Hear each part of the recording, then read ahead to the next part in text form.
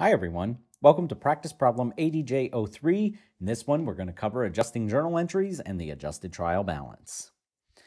All right, here we go. I've given you a trial balance. I've given you 3 pieces of period end information. I am asking you to record the monthly adjusting journal entries and the adjusted trial balance for the month ended March 31. So take a minute, pause the video, give it a try yourself, come back when you're ready, and I'll walk through the solution. All right, welcome back. So I'm going to just go in order, 1, 2, and then 3. I'm going to clear out my trial balance for a minute to give me some room to work. Period end information. Number 1, a physical count and valuation of the supplies on hand yielded a balance of $16,000. So this is very common. You go count inventory supplies at period end, compare it to what's currently on your balance sheet, and adjust as needed. So it tells us that there's a balance of $16,000 worth of supplies on hand. We're going to peek back at that trial balance. Notice the trial balance says that there are $20,000 in supplies on hand. So we need to reduce our supply balance by $4,000 because the physical count is telling us what we really have. This $20,000 is what the system thought we had, but there's obviously a mistake. So our adjusting journal entry on 12/31, we have to lower supplies by $4,000. To lower supplies, we credit it, $4,000. And then we have to debit something $4,000. Well, this is a situation where we have an asset that has been used up. And when that happens, that is basically a cost being incurred by the company because value has been lost by the loss of this asset. So that's an expense, and we just name it supplies expense. All right, number 2. Number 2 says the insurance had 4 years of coverage left at the beginning of March. All right, so remember, we are at the end of March, okay? 4 years of coverage left at the beginning of March. So let's take a look at that insurance that it's talking about. Notice here, prepaid insurance, $12,000. And it tells us that that insurance had 4 years of coverage left. All right, this is going to require a little math on our part. We've got $12,000 divided by 4 years. That works out to $3,000 per year. But of course, that's what was left at the beginning of March. It is now the end of March, and we're only making an adjustment for the month of March. It told us to do the monthly adjusting journal entries. So we can't record a whole $3,000 of expense related to this. Instead, we're going to go times 1 out of 12 months for the partial year. Pull out my calculator. 3,000 times 1 over 12, $250 per month is the rate at which this insurance is being used up. This was prepaid insurance, okay? So that was an asset. In other words, we bought some insurance and over time it expires. Again, just like supplies, right? 12/31. We've got to lower this prepaid insurance. So credit to prepaid insurance by the amount of it that's been used up, $250, 1 month's worth.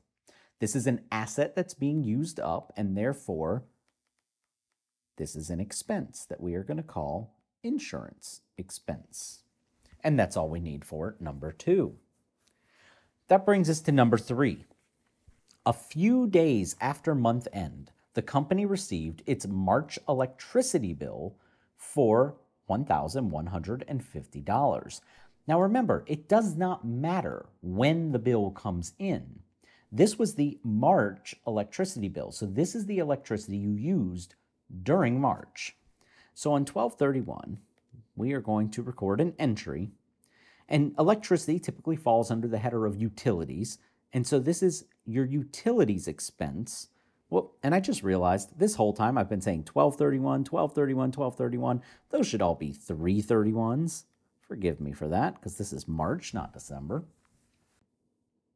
Anyway, we used this electricity during March, and so since we used something or received a service, that is, again, cost incurred, so this is utilities expense for the amount of the bill, $1,150.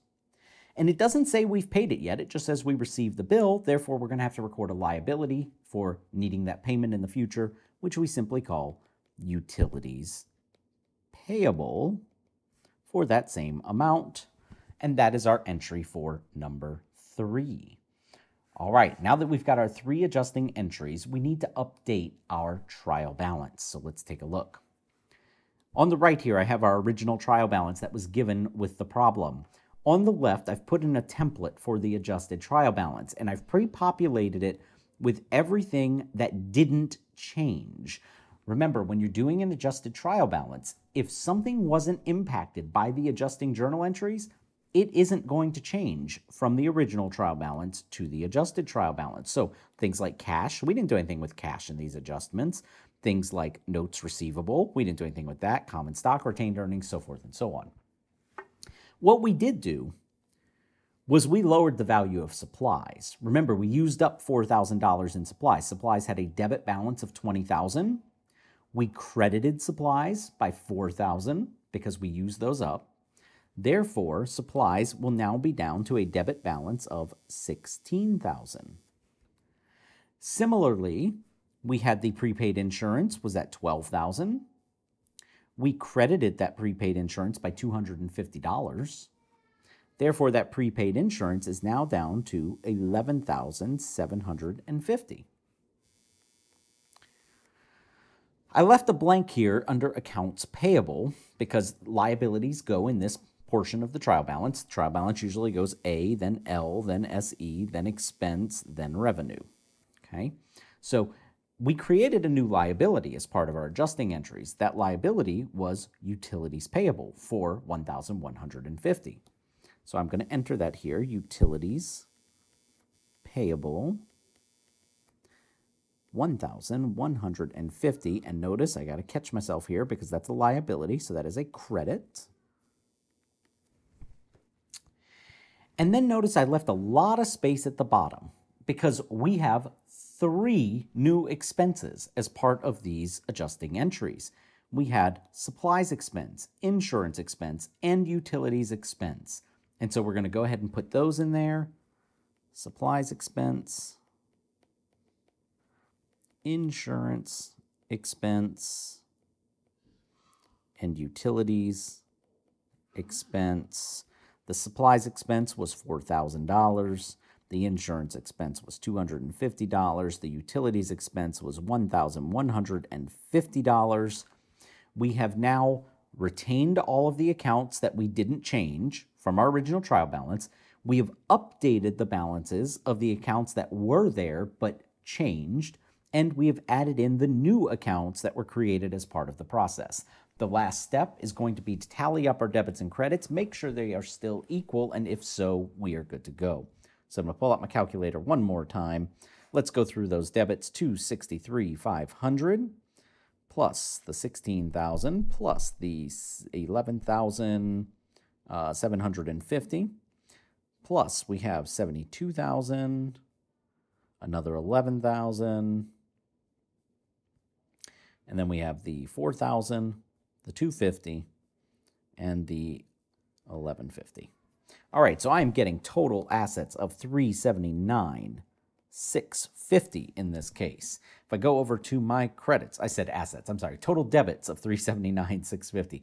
If I go over to my credits, $42,000 plus $1150 plus $185,000 plus $57,500, and then finally $94,000. Puts us at $379,650. Debits equal credits. We can feel fairly confident that our adjusted trial balance does not contain any obvious errors. All right, that's it for this problem. Hope you found it helpful. Hope you join me for another.